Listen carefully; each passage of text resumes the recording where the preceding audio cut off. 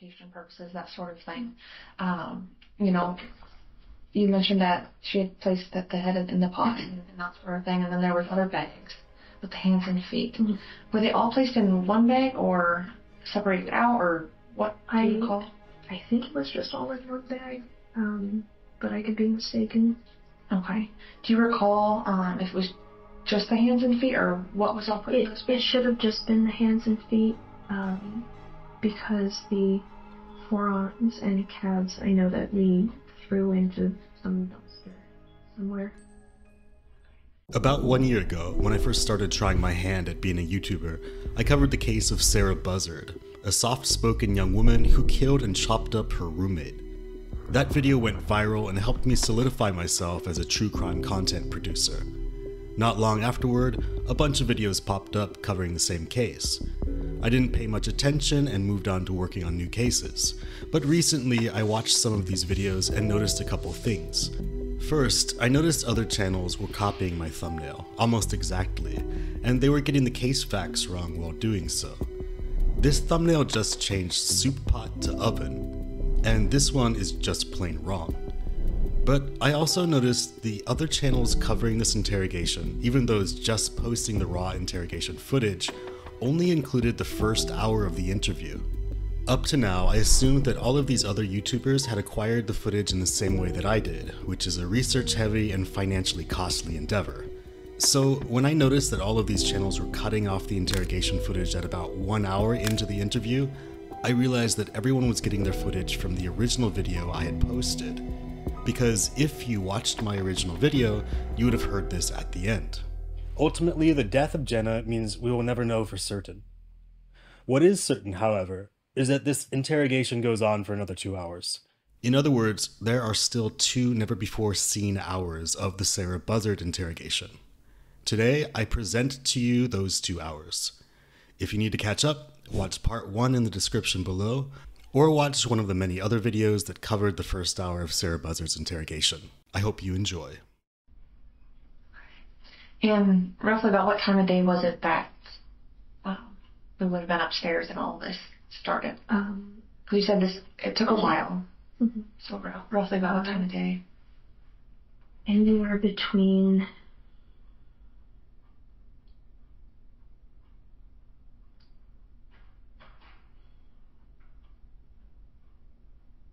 I don't know exactly the time, but I knew that the sun was starting to go down. Okay. And I don't expect you to. Yeah, so it could be anywhere from like 6 to 9 somewhere. Mm-hmm. I just remember that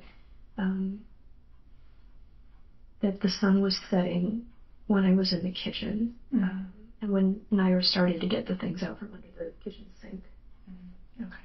Then took a while. You said you were awake for 36 hours. Mm-hmm. About what time did you return home then after? Maybe 1 or 2 in the morning. Okay. 3 at the latest. Okay. I started to lose track of my concept of time because I kept sleeping and then driving and sleeping and driving. Sure. Okay. You said Corey was waiting for you mm-hmm. at that point in time. I think he had come back sometime in the evening, I guess, and since we didn't leave a note or anything and he couldn't call me, he didn't know what was going on. Did Naira have a phone or phone number? She kept hers turned off. Okay, so it's not something that Corey would have been able to reach out, or would he have even reached out to her? He might have. Okay. That was one thing that also bothered me was he had told me, it's kind of unrelated, but sure. He had told me that he had asked Naira for her number and that she gave it to him, which I thought was kind of weird considering she didn't like him.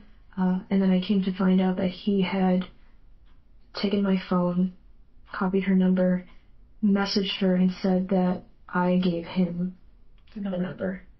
And we didn't find out about that until Naira and I sat down and talked about it, and he said that you gave him the number. I said, no, you gave him the number. Mm-hmm. Okay.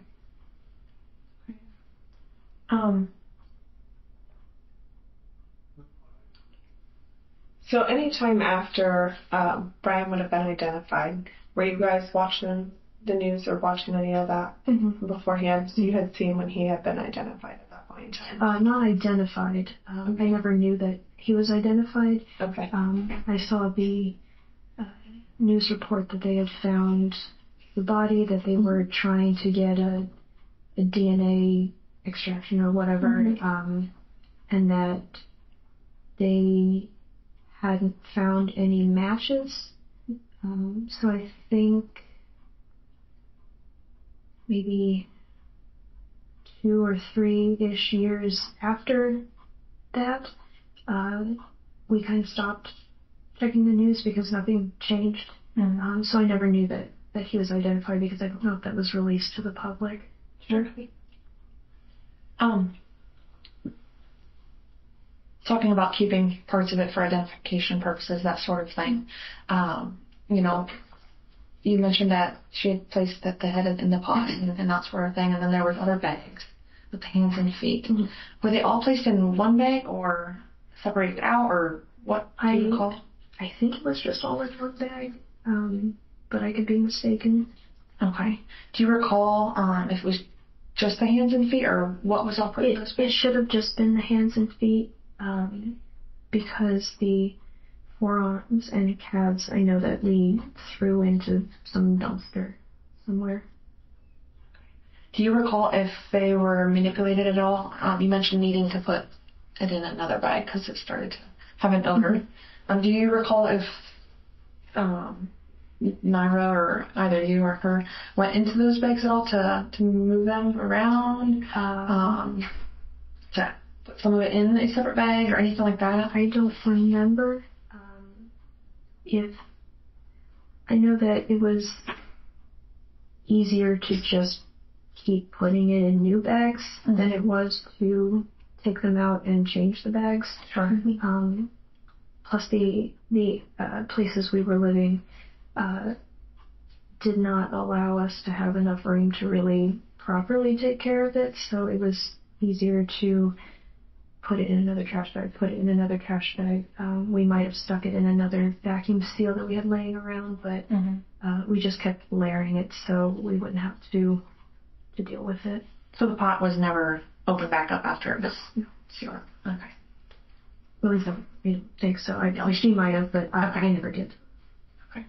And you had mentioned when the hands and feet were placed in the bag, you said that she had went back and wanted to do something to separate them? Yeah, to pick them apart so that it didn't resemble a hand or a foot anymore. Because she thought it would be easier to get rid of that part than the head. But I think once we put it in the bag with the head, at least I just kind of forgot about it and just kept everything in there. So she never necessarily did that part of it. That was just her plan. Right. Initially. Okay. Okay. That makes sense. Can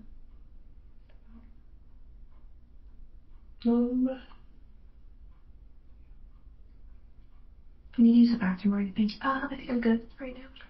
Let me step out, take a quick break, if that's okay with you. Okay. Good with the water and things. Do you need anything? I don't think so. And then we'll be right back. Okay. Sound good? Thank you for the coffee. Oh, you're welcome. Is that any good? It was good. We took a long shot. It sounded good to us, so it took a long shot on it. Sorry, stepping off. Yeah. Don't startle you. So we have a few more things to touch on, if that's okay. Kind of went back and looked at some different things and wanted to ask additional questions for clarification. With regard to working at Barnes & Noble, would you recall working that morning on that Saturday, I guess it'd be the 26th, until like noon, or would you have gotten a call from Naira to come home, or? I wouldn't have gotten a call from her to come home. Maybe I worked in the morning. I honestly can't remember. I know that she wouldn't have called me to come home. So if it was an early morning shift, I would have left around 6:30-ish, and I would have come home around 1 or 2, 3 at the latest. Okay. So I don't remember. You do recall waking up that morning and discussing things, or Naira was making comments and things that were of concern to you? Mm-hmm. Okay. And what time frame do you recall waking up? I mean, had this been able to be a conversation prior to going to work? No, it would have been one after in that case, because we talked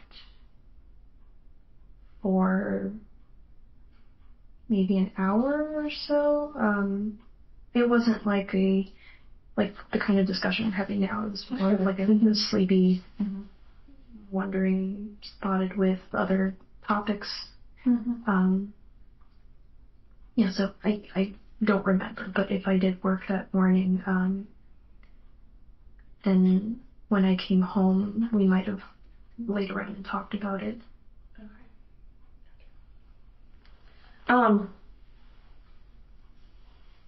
In total different topic, okay. You're an artist, right? So some of your artwork, Yeah. can you explain that? So art for me is a coping mechanism. And I know that Randy and Eric had mentioned that there were 2 pieces in particular that gave people red flags. One was a painting of a sheep with that was done in blood, or some of it. That piece I had done prior to ever knowing about Ryan. That was a coping mechanism for everything that I'd been through with Corey. And the artist statement that I wrote about it said that I felt like a sacrificial lamb giving up my happiness so that somebody else could get what they wanted. And I used to cut myself when I was in high school. So that kind of all brought like my anxiety and depression into that piece. Sure. The other one was a mermaid holding a human head, and I know that people thought, or at least I heard, that this was like, I don't remember how they described it, but showing like, look what I did. But that was also a coping mechanism, having to drag that around with me everywhere we moved. And also I did that in October, so it was supposed to be kind of a macabre piece for Halloween. And also tying back to the myth of mermaids, that they would dismember their victims and drown them or whatever. So that was both a kind of, what's the word, a shock value piece mixed with my own personal struggle. And the personal struggle being dealing with all of this, how you just I couldn't talk to anyone about it. Yeah, you got to release that in some fashion. And for you, that was all right. So if there are any other pieces that were alarming, none of them were meant as bragging rights. They were all just coping mechanisms. Sure. I appreciate it, because that makes more sense. No, because you had the one Make It Holy, I think that's the one that you had. And you had one an honorable mention, I think, on that one, on one of your art shows. So that was the one made with blood. Was that your blood that you used my for blood. that? I just pricked a finger and put some in a cup and used it, so it wasn't like any weird gory thing. Sure. So that piece meant a lot to me because of everything that I had gone through with Corey. I basically just felt like a piece of meat, and I needed a way to get that out. Okay. Understand. And you had another one titled Sacrificial Lamb. That I think that was I did that before the painting. Same sheep, same. No, it's actually coincidence that I drew it with the limbs severed. I remember looking at some artists who did something like that, and so that was also coping with feeling like the sacrificial lamb. So I did that first, and then I did the painting. Getting back a little bit to the I guess the body. Okay, there's no easy way around it, so I apologize. How long do you recall that the hands or the head and things remained in the freezer? Several days. I don't remember exactly how long, but I knew it wasn't right away. But with the way Naira had bagged them and positioned them, it didn't bring any suspicion. At least Corey never seemed suspicious of it.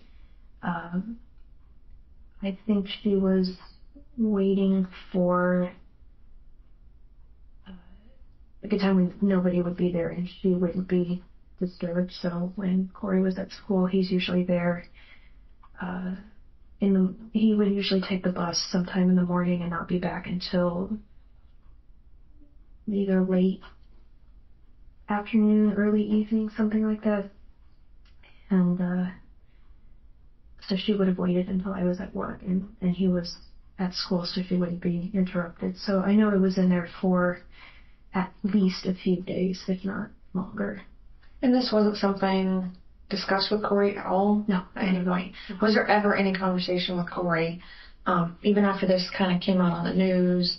I haven't spoken to him for many, many years. 4 years now, I think.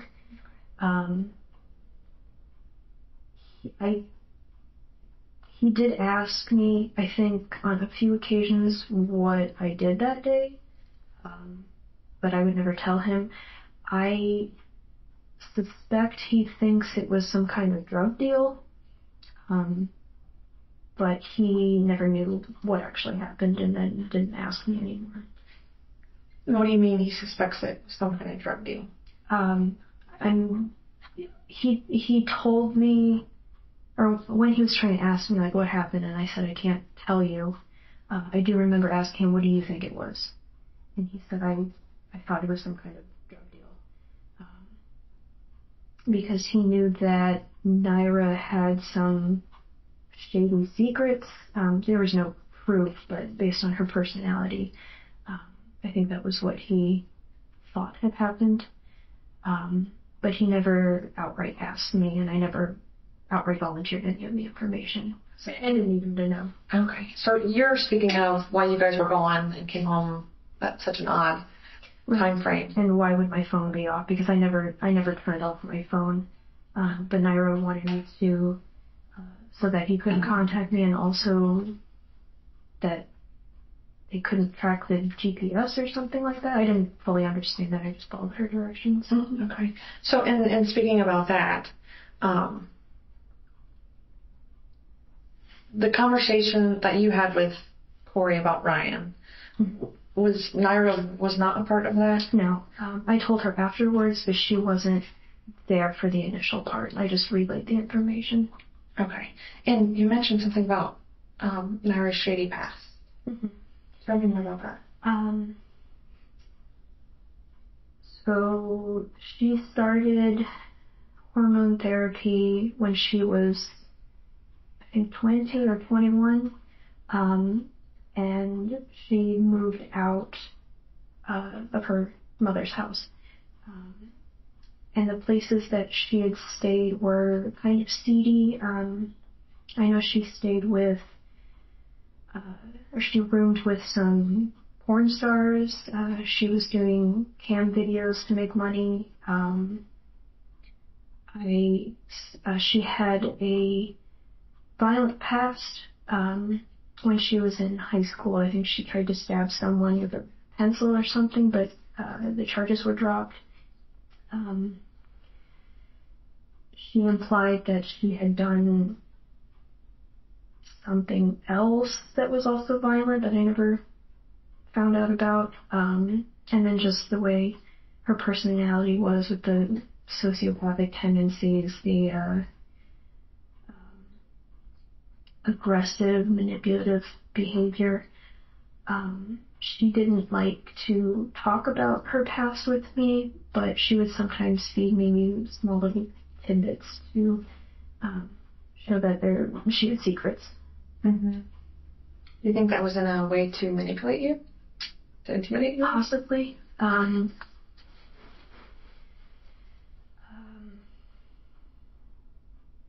don't really know how I felt about it. I mean, later on, the longer we were together, I just accepted it and didn't try to ask because that was her past and she would do with it what she would. But once Corey couldn't be with her and me, and once she came back, he changed his attitude from trying to insert himself to trying to make me break up with her, basically. Mm-hmm. So you mentioned that she would give you little tidbits here and there of these secrets and things. Mm-hmm. The tidbits being that she tried to stab somebody with a pencil. Is that kind of like the tidbits that she would give? That was one that she was straightforward with me about. Tell me more about that.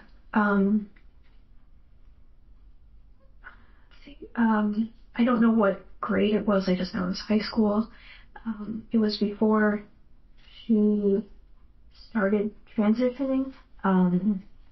And I think it might have been, I don't know if this is 100% true, but I think she was at a point in her life where she knew that she should have been a woman, mm-hmm. but didn't have the resources to do anything about it.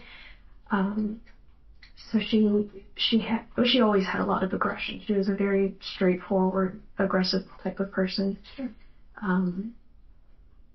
So from my understanding with the stabbing, I think she and some friends had made a comic for themselves, and the person who was stabbed took the pages and tore them up or something like that. So she took a pencil and I don't know where they got stabbed, but she stabbed them with a pencil, and she was brought to court, but the charges were dropped or some kind of agreement they came to, so it never stayed on her record. Did this happen at the school or outside of the school? I think it was at the school. Do you happen to know what school she would have attended? No. Do you know where her hometown was? Holyoke, Massachusetts. So I wouldn't be surprised if it was at one of those schools. Sure. Okay. Appreciate you sharing. Mm-hmm. Yeah. And without her, like, if she had these violent tendencies, was there ever a time that you were like, oh, maybe this is a relationship I want to shy away from? Maybe she needs to leave? During her absence, when she was back at her hometown, I do remember that Corey took advantage of her absence to try to turn me against her, either because I want to say it could have been because he saw what she was really like, but the truth is he felt jealous, and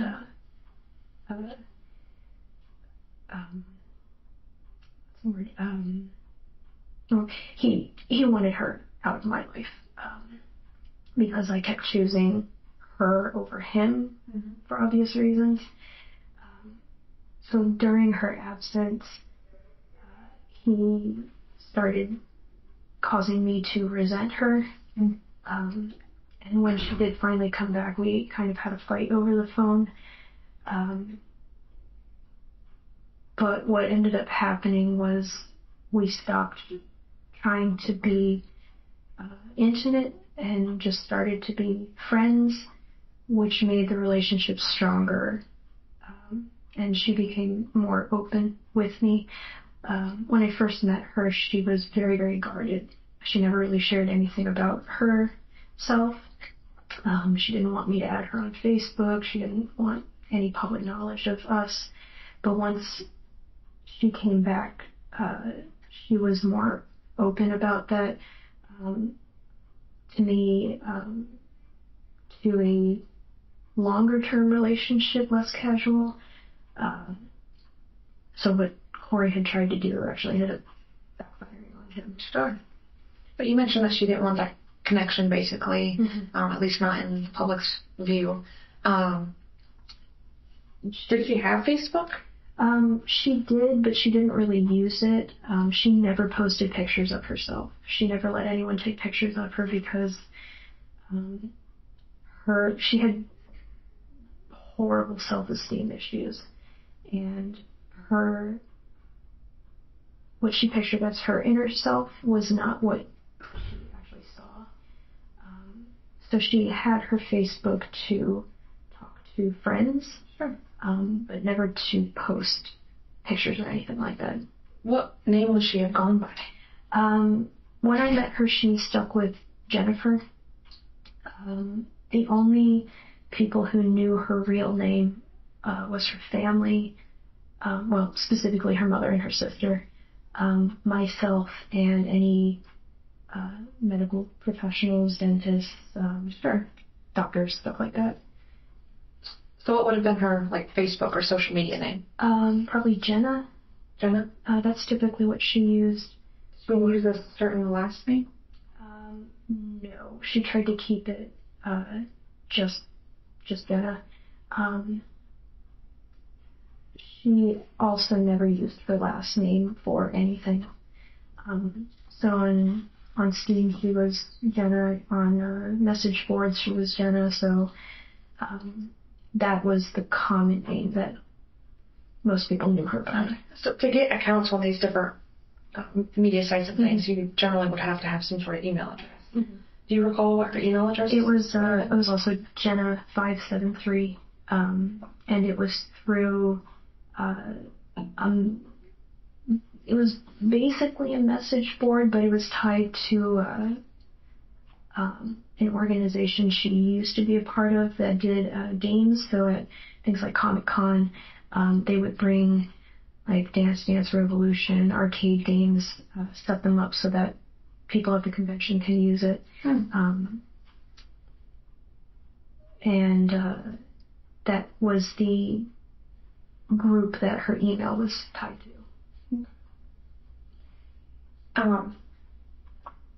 Did she have like a Gmail account or anything? Mm-hmm. Do you know what that would have been? Well, her email was technically Gmail, but the end handle was different, so it was Jenna573 at, and it's spelled out Bimani Sows, which was the name of the forum, but it used the Google layout. Okay. Whoever was in charge of the email, I don't really know what it was like or how they did it, but it was routed through Gmail, but it used the website's handle, so something like that. Okay. But I think it was through Gmail, but the website host was in charge of distributing the emails or providing them or something like that. I don't fully understand it. Sure. Okay. Back in I guess it was 2015, around August or so, there were searches for firearm bill of sale. I guess it would have been like around August 10th or so. Do you recall searching that? I don't recall it, but I wouldn't be surprised. I don't know if it was for her pistol that she used or if it was for the rifle that I bought. I want to say it was the rifle, but I'm not 100% sure. What initiated those purchases? Naira was I don't want to say a gun fanatic, but she strongly believed in her right to carry. And she already had a shotgun, an air rifle, and I think it was just those two. She purchased the pistol. I can't remember when. Sometime during the summer. And then she wanted to go shooting at a range. So she was doing research to see what would work best for me, because I wanted, I've never really cared about guns. I still don't, but it was something that we could bond over and she could teach me about. And if we ever played like zombie games or something like that, I would always pick rifles, so she did research for me to find the best one. So that could have been what the searches were. Sure. I don't think I would have done the searches myself because I didn't understand what I needed to look for. So that would have been something that she did and then explained later to me. Do you recall going out with her to purchase a pistol just shortly after this weekend? I think,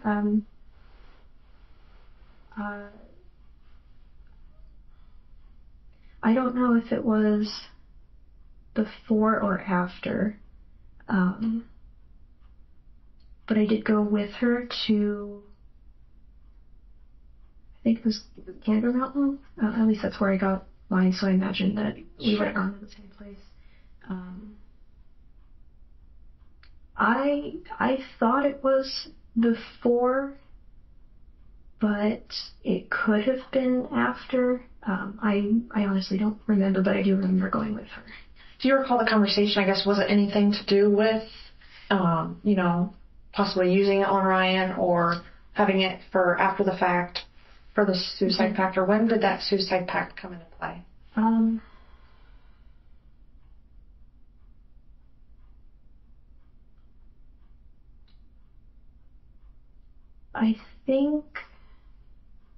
I don't think we really discussed it until after the body had been found, because she became more paranoid. I don't remember if I'm thinking the suicide pact was after she got the pistol because that would make the most sense. So it was sometime after January, February then that it was really spoken about. It was not something that I wanted to talk about frequently, because it was very, very scary to think about. So we discussed it and just kind of left it. Right. Okay. Getting back to the body and things, analyzing some of that, there had been like foil pieces discovered with some of it. Do you recall anything including foil, or if that would have been something that came off of something that was used? There wasn't anything upstairs that we had used that had foil in it. It was just trash bags, medical gloves, the saw, the bleach, and the vinegar, and some cleaning rags or paper towels, and I guess the duct tape. I don't know what the foil would be. That would have been something that she did something with on her own. Okay. The saw itself, was it like a clean saw? Was it rusty? Was it, you know what I'm saying? I don't remember. Okay. I remember if it was new or old. And obviously the first time that Megan and I went back here after your arrest and you got brought over here, I had asked you about your tattoo as we were walking back. Is that in correlation to the suicide pact? I got this after we had discussed it. And also, unfortunately now it's a memento of her. But I did get it during a period where I was most terrified and anxious about it.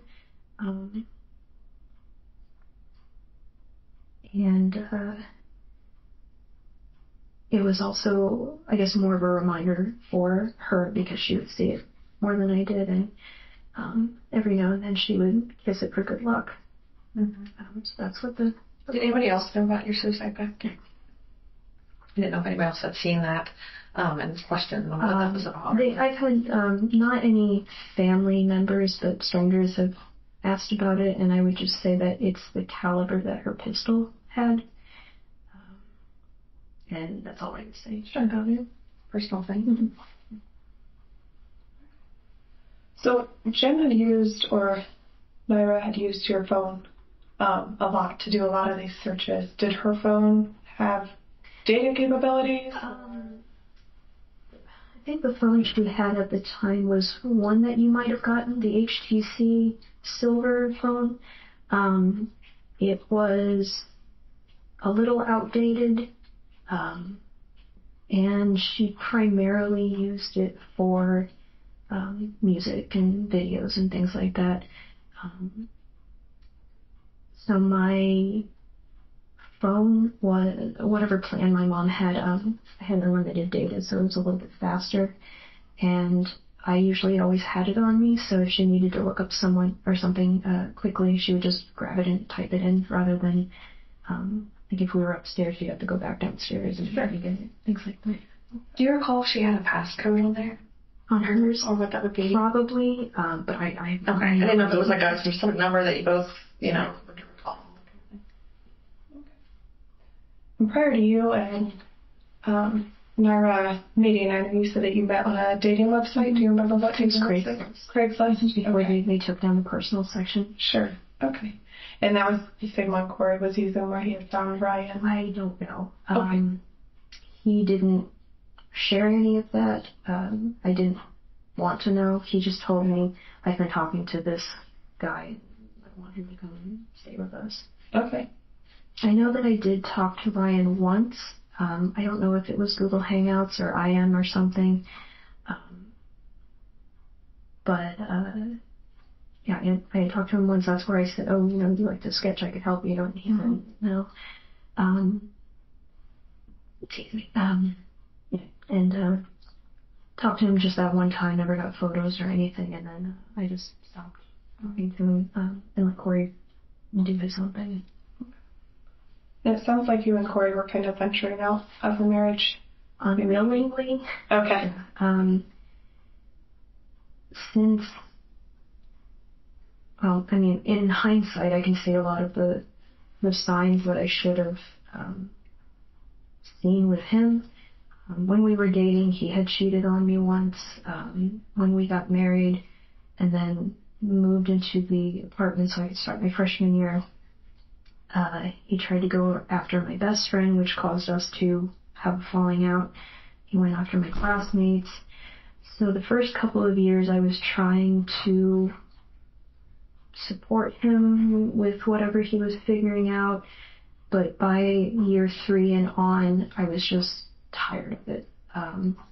I was exploring my sexuality because I thought for a while I was more attracted to women, and he was okay with that, expecting that he might be able to stick himself in the relationship. So definitely by the time I met Naira, we were both kind of branching off.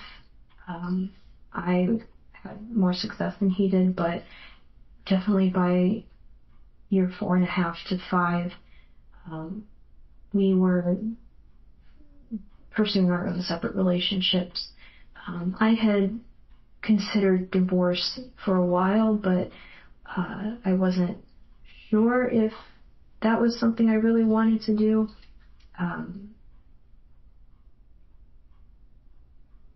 And Ryan's death kind of acted as a catalyst and made me realize that I didn't want to be with Corey anymore, especially when after Ryan, in his mind, left, he almost immediately found a new girlfriend to move in. I don't think she officially moved in, but she was there enough that she acted as another person. And I was just done with all of these people being in the apartment. Was there anyone else before Corey, or I'm sorry, before Ryan? If there were, they were casual. Okay. I can't think of any. I mean, I can think of all the attempts that he made with all my friends, but nothing was ever successful. Okay. Nothing where he had wanted to move someone else in, had asked you for permission to move Right, someone this else was in. the first time. Okay.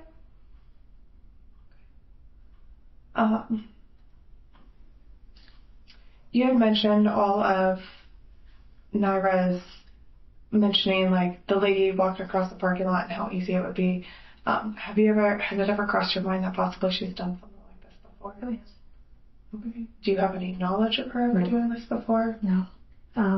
And I don't think she would have told me anyway, as whatever the term is, I wouldn't be an accomplice or keeping it secret or something like that. So I never knew for sure, but I wouldn't have been surprised. And you never asked her if she's done something like that? I asked her once, and she didn't answer, which is probably what made me suspect that something had happened, but I never pushed her for it. You said she kind of had a past, violent past, that sort of thing. Other than the pencil stabbing, are you aware of any other? Anything. She was never big on physical violence, mostly mental. And early in our relationship, she did it to me too. She liked to find people's weaknesses and dig her claws into them and just keep pushing them. She would troll people online because it was funny and fun for her. And she liked seeing how far she could go pushing someone's buttons. So for our first few years together, she would do that to me until it became too much. And she worked on not subjecting me to that, but would still do it to other people online, especially if she was playing games. So her violence was usually directed to inanimate objects like cookery, clothes, whatever.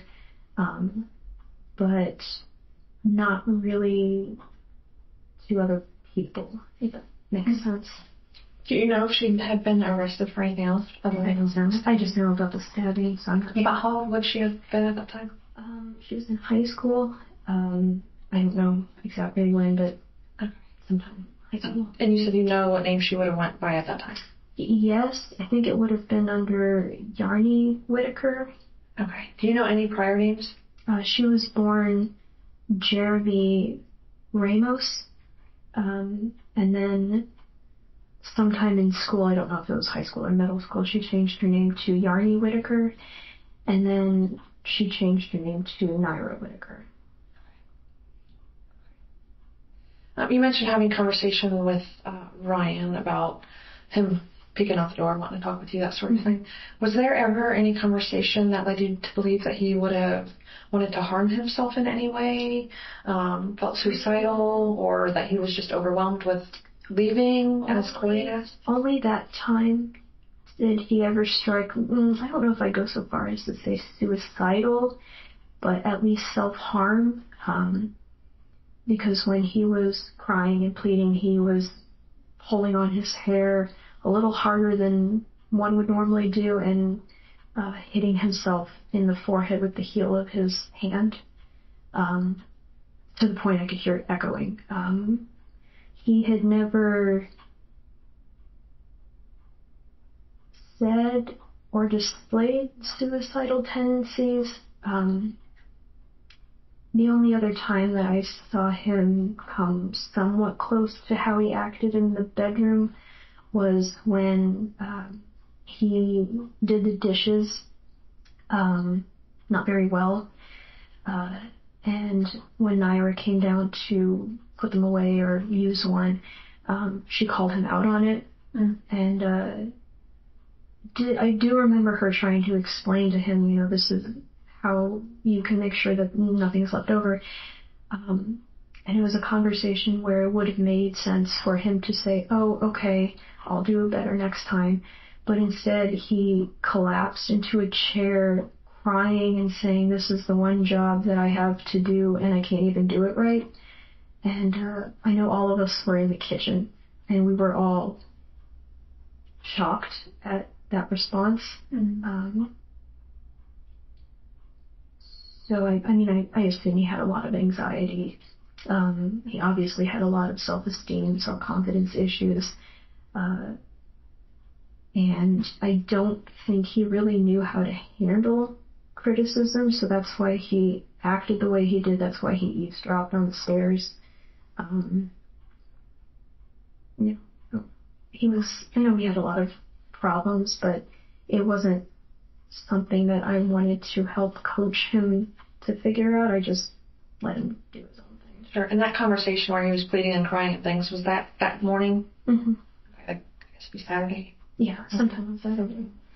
I don't think it was, I don't remember exactly when, but either probably in the early to mid-afternoon, something like that. And you said, obviously, these weaknesses of Ryan are obvious to all three of you in this department at this point in time. And you said Naira liked to latch onto those, kind of dig her claws into those weaknesses. Is that something that she did to Ryan as well? Absolutely. Okay. And I guess, how would she go about it? Would it be like more verbal, put down, things like that? Did she ever get physical towards him at all? Okay. It was always verbal. Probably because the things that she would say or point out stuck a lot more than if it was a physical altercation. So you mentioned that you had brought Naira up to speed on the part where Corey told Ryan he needed to leave and that sort of thing. Mm-hmm. And then was that before the conversation that she started making comments about killing him and the plan? Or why wouldn't she have just left him pack his things and leave? I don't know. That's because I remember telling her, why can't we just let him go? Why do you need to do this? And the thing she said was along the lines of, someone like that doesn't deserve to be out in the world to ruin someone else's life. So I think in some perverse way it was her idea that I don't want to go so far as to say she was dealing out justice, but she just felt very strongly that he didn't deserve to be out there. You had mentioned in prior conversations that you felt like Ryan had ruined your life. Did you express that to her? No. When I said that the first time, I was doing it to protect her. I didn't like Ryan. He did disgust me, but I didn't feel that he ruined my life. Corey ruined my life. Every problem that I had suffered through was a direct result of his actions. So I didn't like what Ryan had done to my relationship, but I didn't blame him for the outcome, and I didn't blame him for the resulting divorce. Sure. Any animosity I have still is towards Corey. Understandably, yeah. And that's why we tried to be friends for the year after we divorced, but it was not good. So I just cut him off completely, and I haven't spoken to him since then. And I hate to go there, and this is going to sound really mean coming from me, but it popped in my head. So you said you were trying to protect Jen. Knowing the suicide pact in place, and that was her game plan, I guess, why try to protect her at that point in time? Yeah, that's what I thought about in hindsight. It would have devastated me to have to throw her under the bus and say, well, she was the one who did it. I guess there was a small part of me that thought if I took the fall for her, she would be okay. But thinking back now, I should have known with the look on her face that there was no point trying to protect her. She was going to do it anyway, with me or without me. So you knew that she was going to do that after you? I didn't know 100%, but I suspected it. I think at one point when I was by myself in the interview room, I thought I heard one of the officers say something about gunshot, and that's when it hit me. And I thought, oh my God, what's that? Are they talking about her? Did she do it? And that was the biggest question that I had until they moved me to the other room and told me for sure. Is there a reason you wouldn't have said something to the officers there before they brought you away to the... I had just woken up, so I didn't know where my head was, and I got very lightheaded and almost passed out. So I had a sensory overload because on one hand I'm trying to not hyperventilate, I'm trying to breathe. Well, you have what, a speeding ticket on your record until the cops show up at your house. That's understandable. And both of the officers were asking me different questions. I was trying to tell them who was in the house, and there was noise, and my mom was yelling, and I kind of shut down. So I didn't have enough mental capacity to remember that pact we made. And I think there was a tiny part of me that thought things were going to be okay. So that's why I didn't. Okay. With Naira's, she kind of, like we discussed before, likes to sync her. Corey had mentioned that ahead of time to Ryan through their chats, because we had recovered most of their chats back and forth. And he had mentioned, like, she was me and wouldn't like the fact that if Ryan's not taking those steps to transition, because obviously she was taking those steps to become who she wants to be and who she felt she was, so Ryan needs to be at that point as well. Was there any mutilation that Naira had done towards Ryan at all, even post his death? No.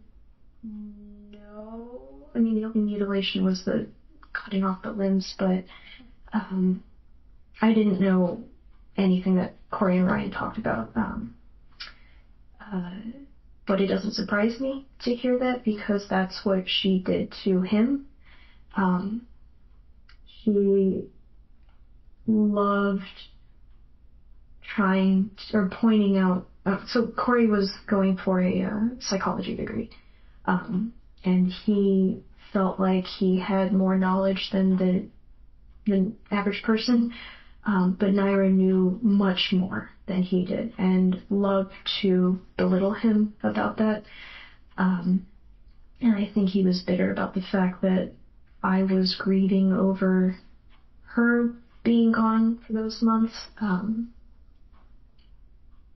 So he was trying to paint her as this awful person who everyone needed to avoid, which unfortunately it worked on me, and I guess that's why he said it to Ryan. She was a little, what's the word? She was hypocritical about transitioning.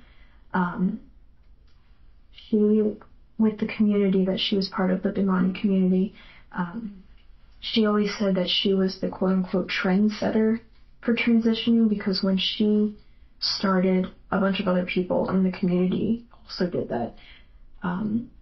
But her opinion of people transitioning was she didn't like people who wanted to wear it like a badge. If that makes sense, like going around saying, "Oh, look at me! You need to use my proper pronouns."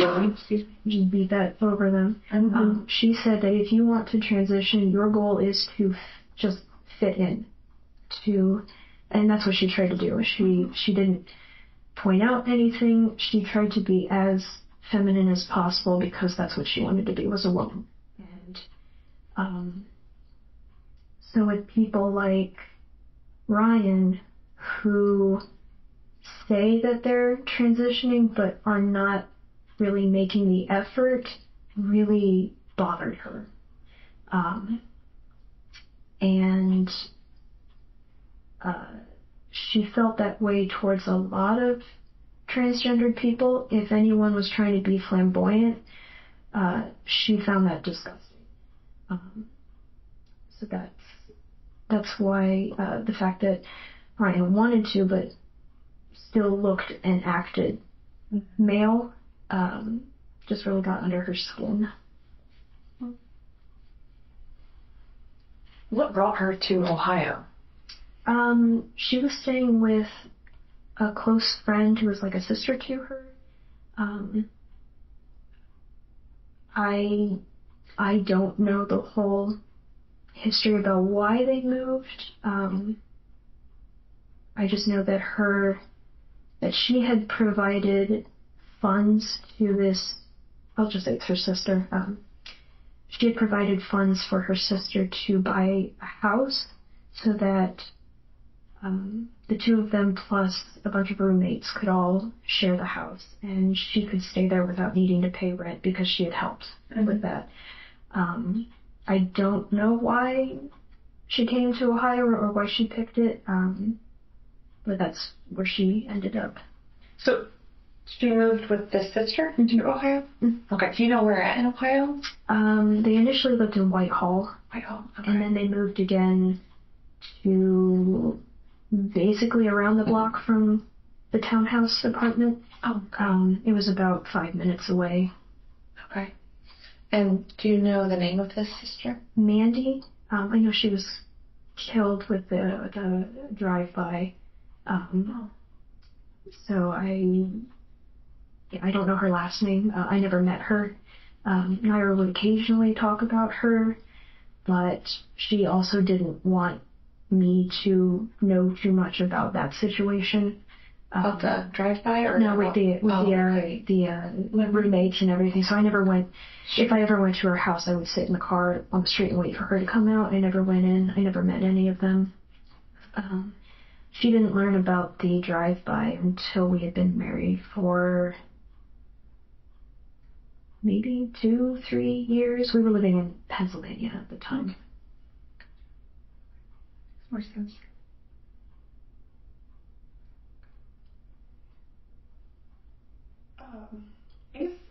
I got one other thing that comes to the top of my head, but during the interview with Naira, she had mentioned that you were more of like the alpha male of the household.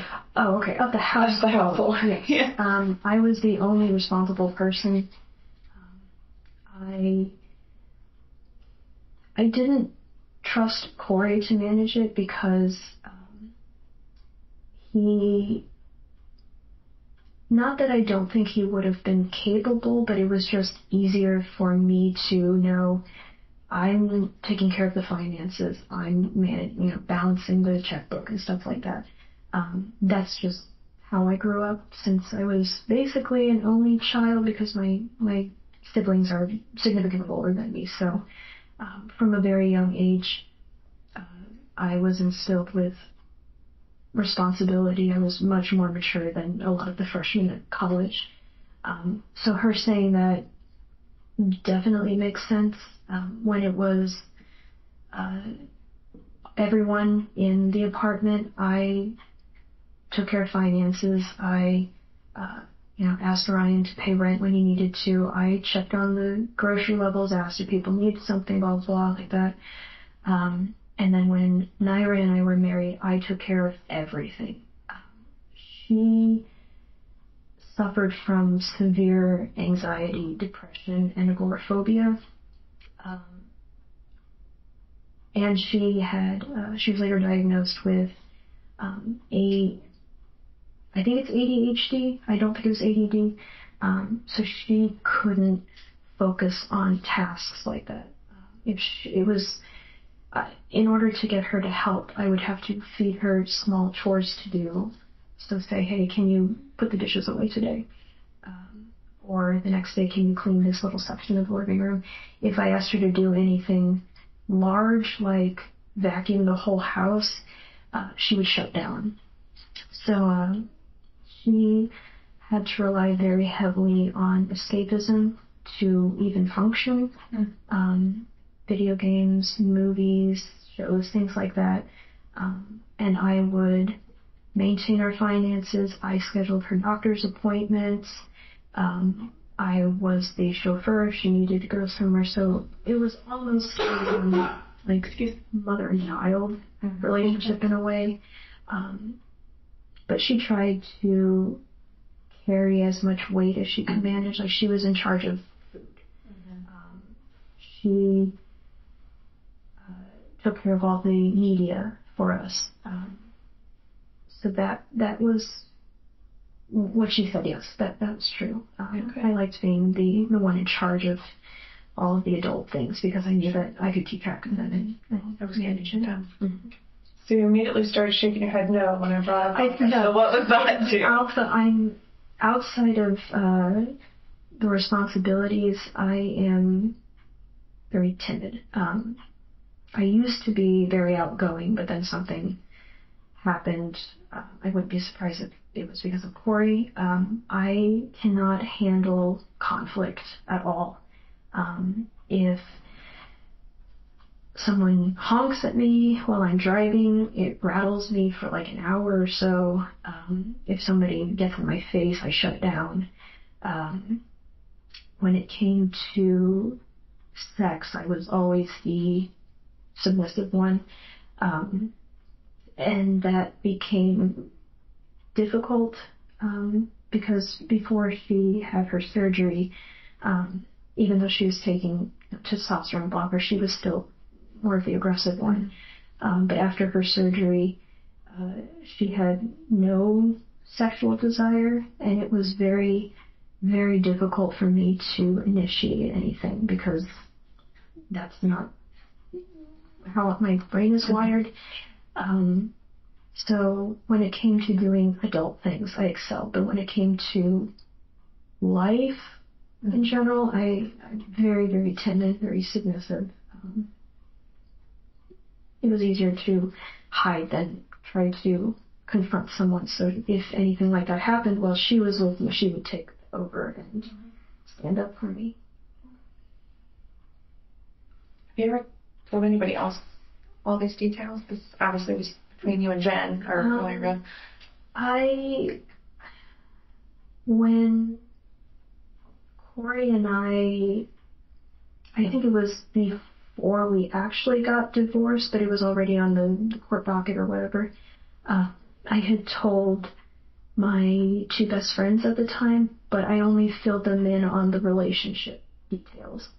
And also my family, my mother, my father, and my brother, I gave them just the relationship part. So I kind of went into enough detail that they could understand what Corey did to me by finding other partners and what Jen did for me.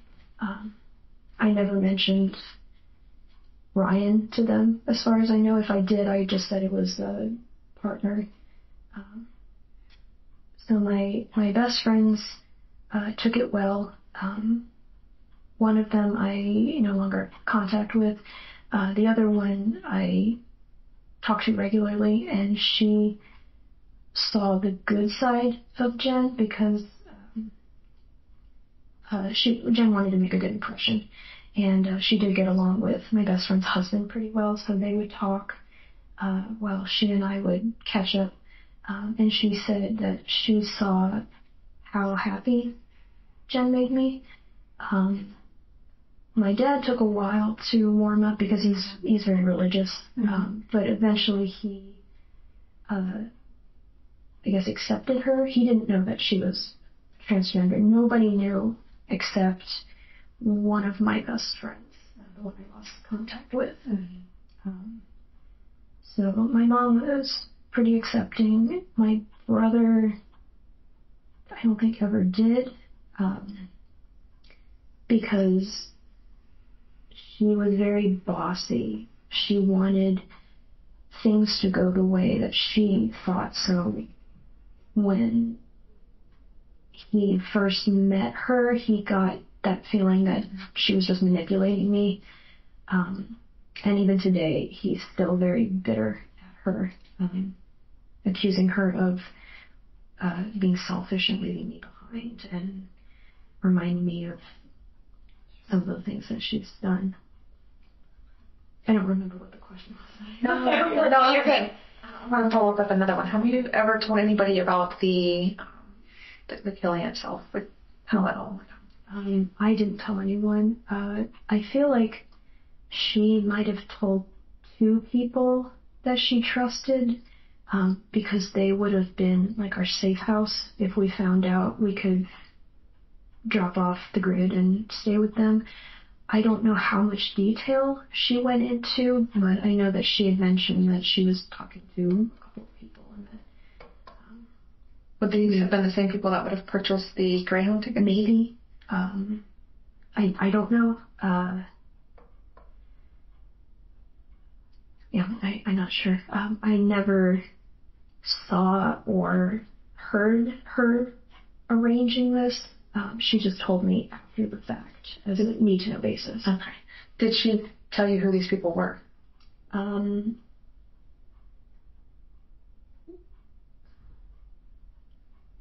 I can remember 2 of them,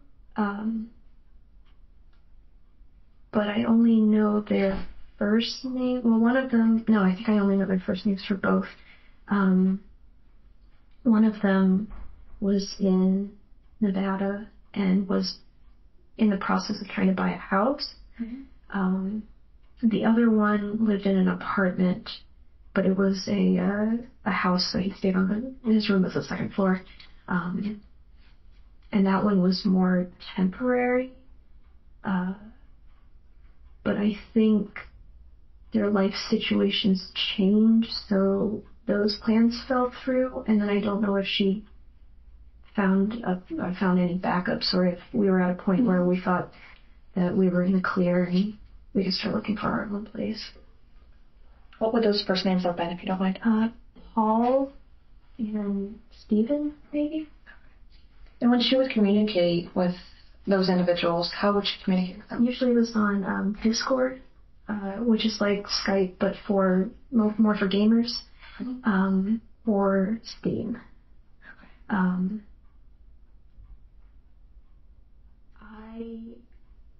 I want to say both of them might have been Discord. I know Paul definitely. I think if it's Steve, that it would have been on Discord too. Mm-hmm. Yeah. So that's all I know. I never actually got to read any of their conversations or anything. She just told me what their names were. Oh, sure. Have you ever gotten to meet either? I met Paul. I can't remember his last name. I think it starts with a K. He was nice, but he was more of a last resort type of place, because his apartment was small and it would be difficult to house 2 more people in it, so his was more of a temporary until we found something better. Steve's was more permanent, I think, because it was a proper house. Which one would be in Nevada? Steve. Okay. Gotcha. You're not sure where Paul? But I think he's still in New Hampshire. New Hampshire. Okay. Were these friends that she had before meeting you, or? Yes. Okay. She did. Maybe from school, or just life in general? Either school or through the gaming stuff that she did. But I don't want Paul to get involved, if that's possible. I mean, you're welcome to, I guess, look for his conversations, but I don't think it would be.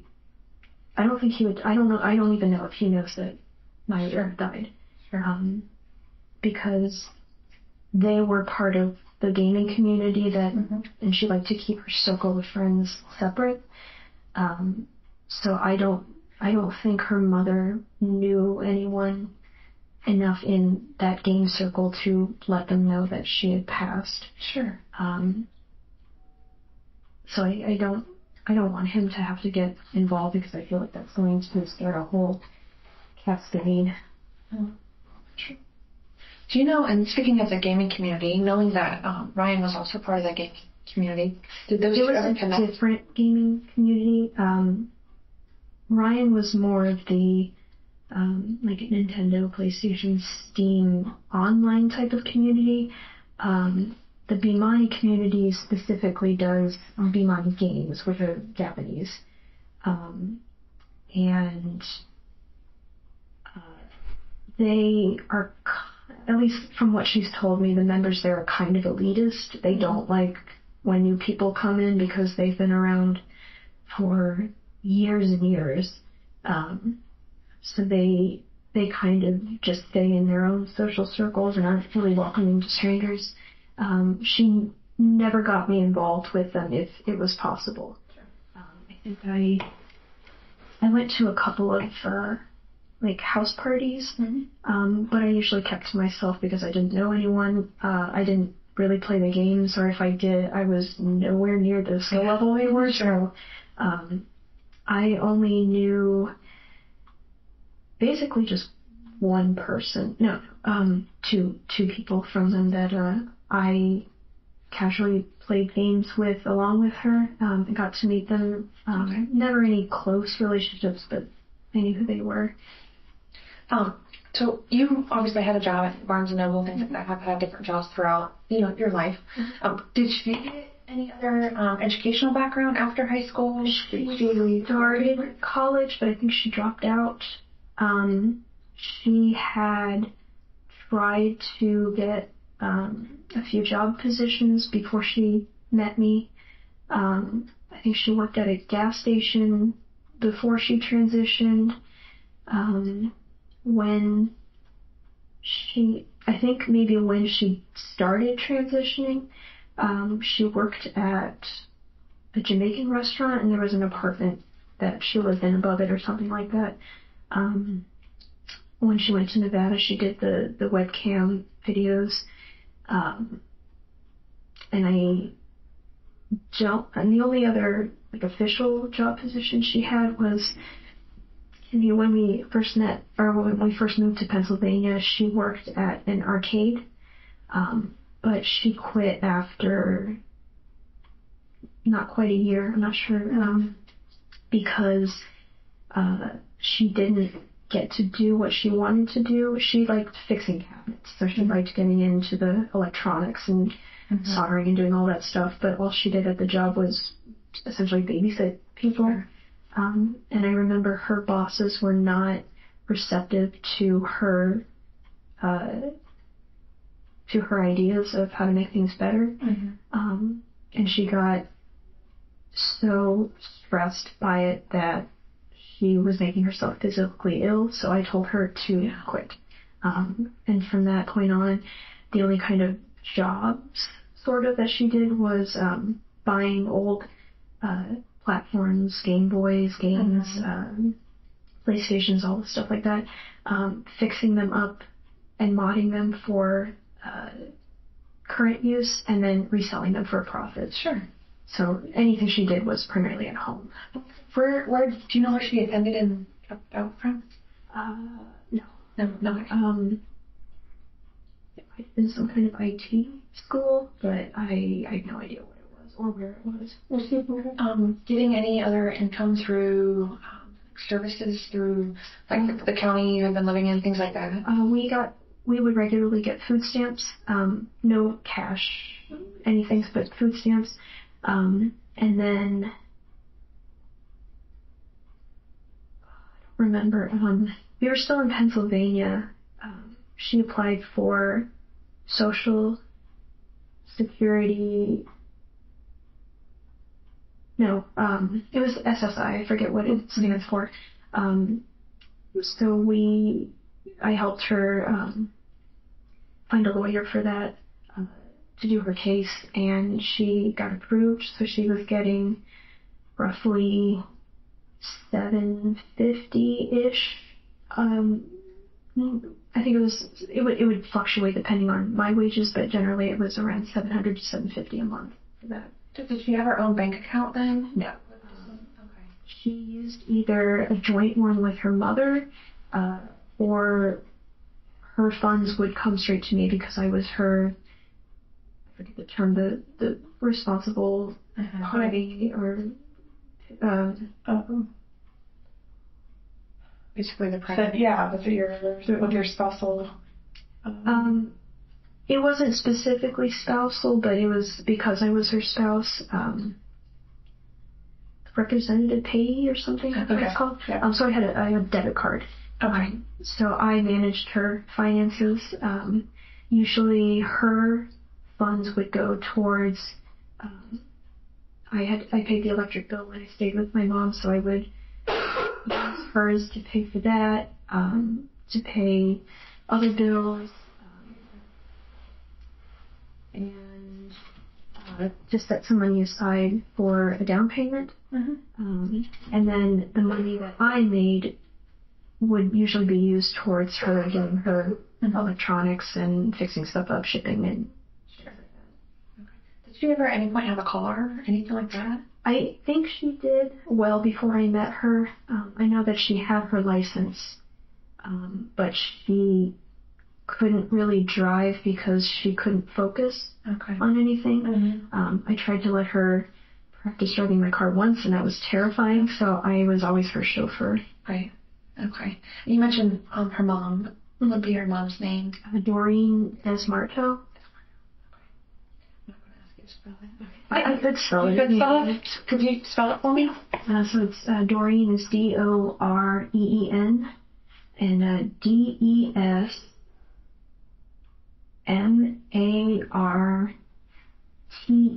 DesMarteau.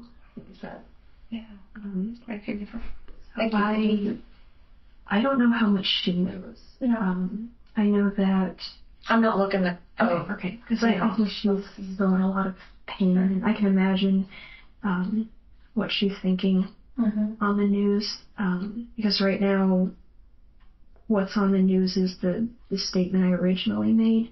Sure. I have written to her to see how she's doing, and she was able to arrange the funeral, but she is not handling this well at all. Hoping that she maybe responded to your writings to her. She sent me a letter once, and I haven't been able to write her back because it hurts too much. But I know that she's been texting my mom, and my brother has been helping gather up some of Jen's belongings and mail them back to her, like her clothes, some of her toys, little mementos, the gaming things. Sure. But I don't think she's at a point where she can find closure yet. In due time, hopefully. One day at a time. Yeah. At the beginning, you kind of mentioned a statement for sentencing, that sort of thing.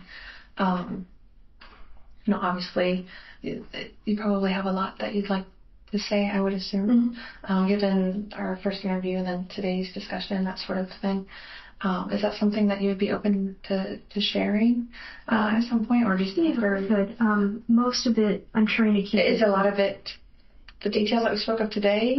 I started from when I met Naira on Craigslist, and then all the way to Corey and my divorce, her marriage, a couple of other things, and then her suicide.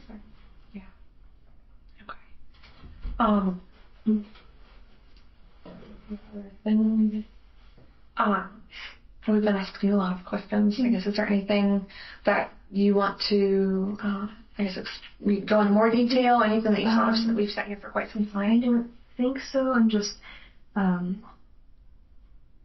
hoping that nothing is going to change the plea bargain that I've done.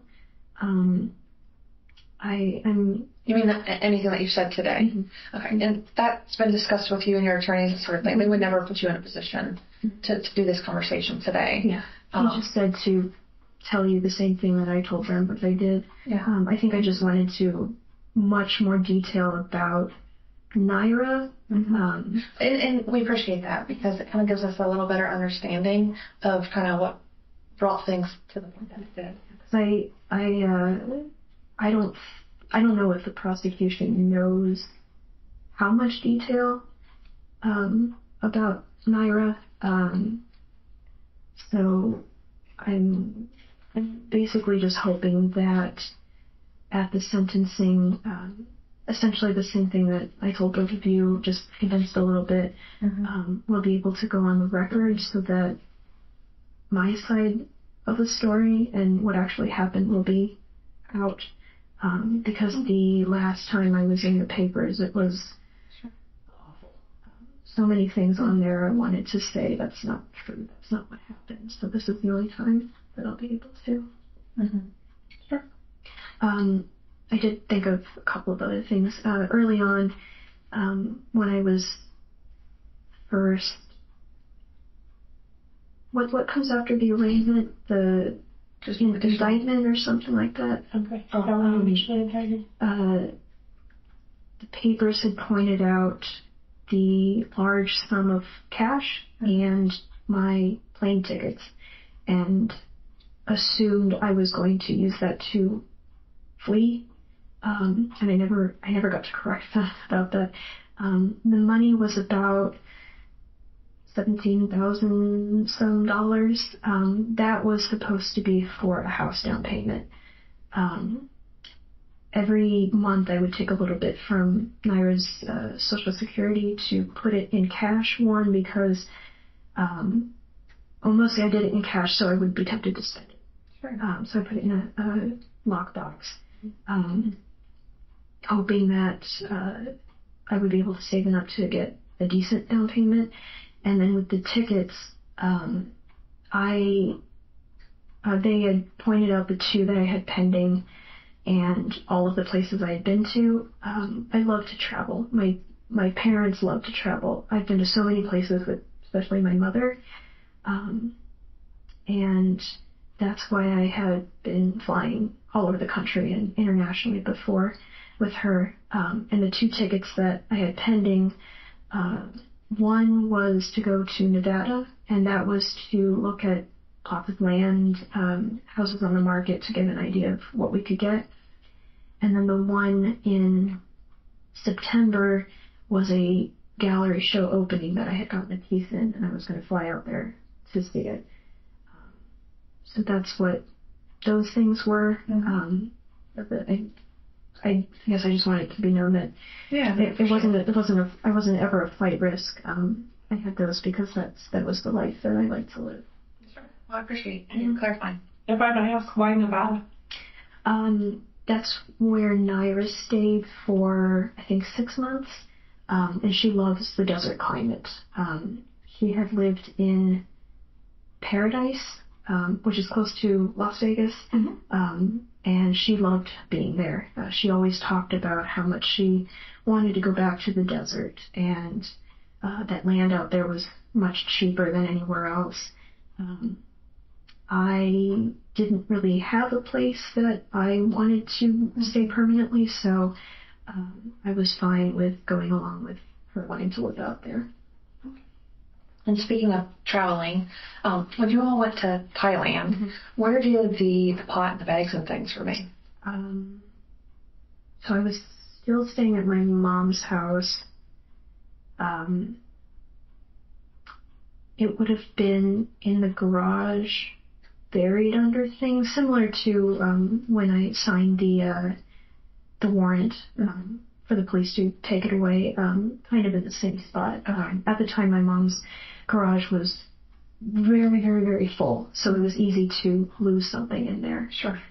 So we just stuck it in the back So it remained at your mom's? Yes. Okay.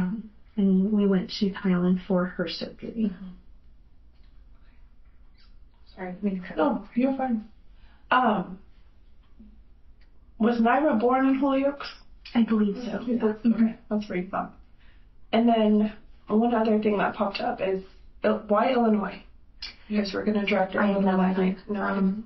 I can only assume it was far enough away to manage and close enough that we could get back in a time period that was reasonable.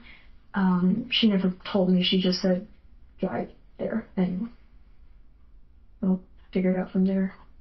Do you recall, I guess, kind of branching off of that a little bit, but to Illinois, and you came up to Mercer County instead. Was that out of? That was out of habit. Yeah.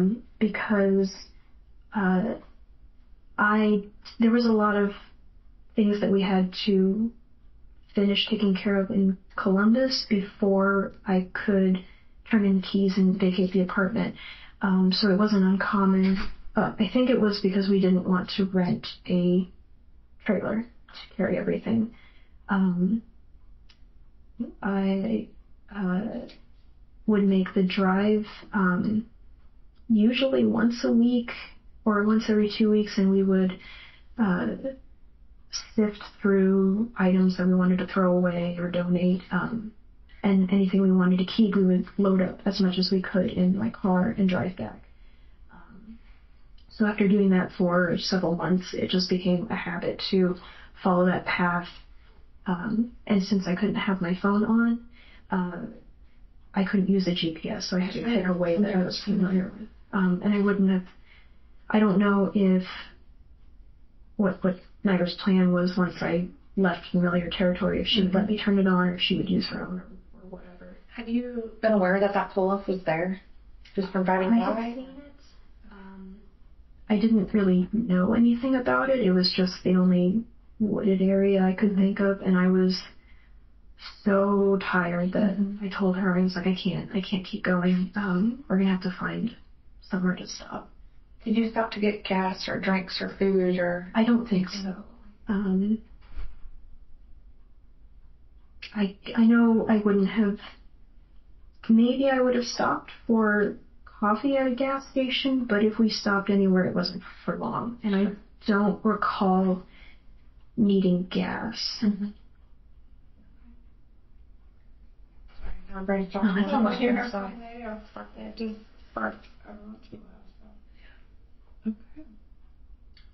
Do you have anything else you want to make sure we cover?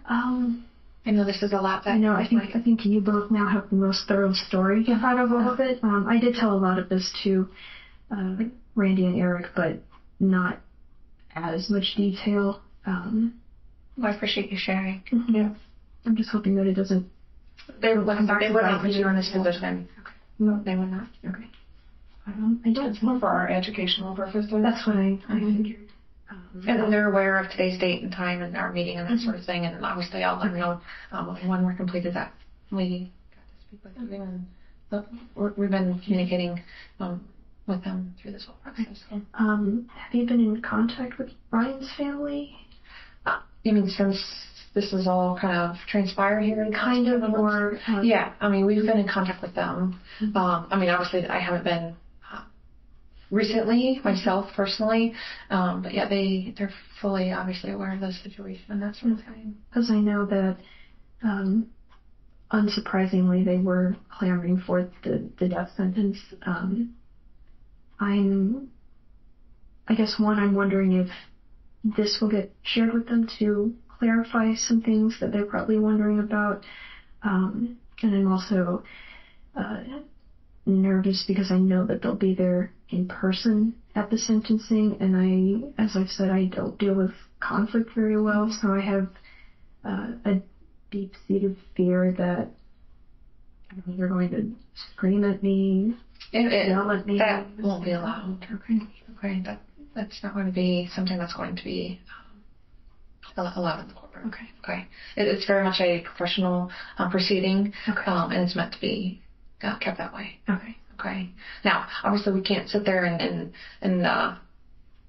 be sure that it's not really something initiated, but I don't know that I foresee that being an issue. But if it would become one, but if it would become one, it would be addressed immediately. That's what I'm most terrified of, is just the fact that I have to face them. And I liked the portion that I wrote specifically addressing them, which once I'm done with the statement, and if I get Randy's okay, I can make a copy for you or something. Sure. I did say that I know that the words that I say won't bring Ryan back, and I said that I didn't expect them to forgive me for what I did, but that I hoped they would be able to find some sort of peace someday. very nice, honorable for you to at least speak to them, or at least try to. So hopefully it can bring a little bit of closure, not only for them, but also for you. Okay. Well, I don't know that I have anything further. Well, obviously I have to make a phone call to let the staff next door know, and then we'll probably walk back over if that's okay. What time it is? It's about 11:55. What time do you want to eat? Yeah. Okay, well, we'll make sure we're not on exit there. Yeah. No, we'll get you lunch. So. Thank you. Yeah, we're not going to let you starve after helping us out. So. And thank you again so much for the coffee. You don't know how much that means to me. Hopefully it tasted okay and we found a decent one. They only have instant decaf in the commissary, and it's awful. What's your favorite? Since you do drink coffee, I guess I would. There's a local place in Pennsylvania called La Colombe. And I think the Wawas around there have their iced coffees, but I usually like iced mochas the most. Chocolate. So we're trying to go in there. They smell like cold brew, and I'm like, it's like it's cold out dry food and hot. So hopefully we'll be right back with you. Yeah.